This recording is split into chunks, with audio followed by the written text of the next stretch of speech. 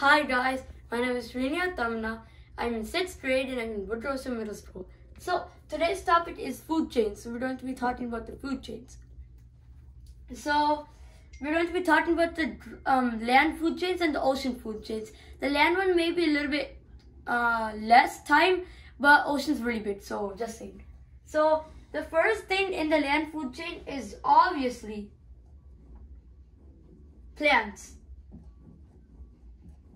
So plants is very important. Without plants, we will not get our oxygen, and rodents cannot eat them. Without rodents, bigger animals cannot eat them, and without bigger animals, biggest animals cannot eat them. So just remember that in your mind.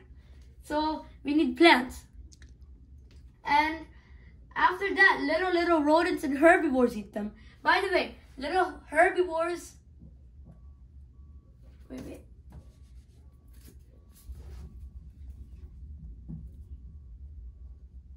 Herbivores are animals which don't eat meat and they only eat vegetarian food. For example, plants, sunflowers, flowers, grass, trees. Those are examples of herbivorous things that animals eat. But carnivores, on the other hand,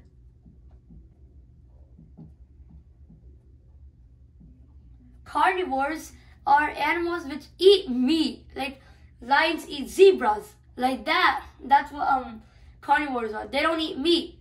And there's one more term you need to remember. Omnivores. Let's talk about what omnivores are. Omnivores such as foxes. Foxes eat both vegetable stuff and meat. So omnivores eat, like, for example, a fox eats fish and stuff like that. Even a fox can eat berries and grass, such as a bear, fox. Those are all examples. Even though they have really sharp teeth, they are examples of omnivores because they eat grass and meat. So yeah, the same. So remember these terms. So little herbivores eat this grass. After the herbivores, what kind of animal eats the nest? Try to guess, guys. Okay guys, I think you guessed the animal that eats little herbivores, which are carnivores, which we talked about last time. Like such as hyenas, lions, tigers. Those kinds of animals eat the herbivores. So I'll just draw a line. I'm not that good at drawing lines. Like, I apologize. Pretend this is a lion, and this lion eats that. So that lion eats that. So that's the land food chain. And so the first plants, then the plants rely on the sunlight and water, photosynthesis. Then the little herbivores eat them. Then the big carnivores, the big hungry carnivores eat the herbivores. So now let's talk about the ocean food chain before ending this video. So the first thing remember these terms for that too. The first thing in the ocean food chain is, you guessed it, plankton.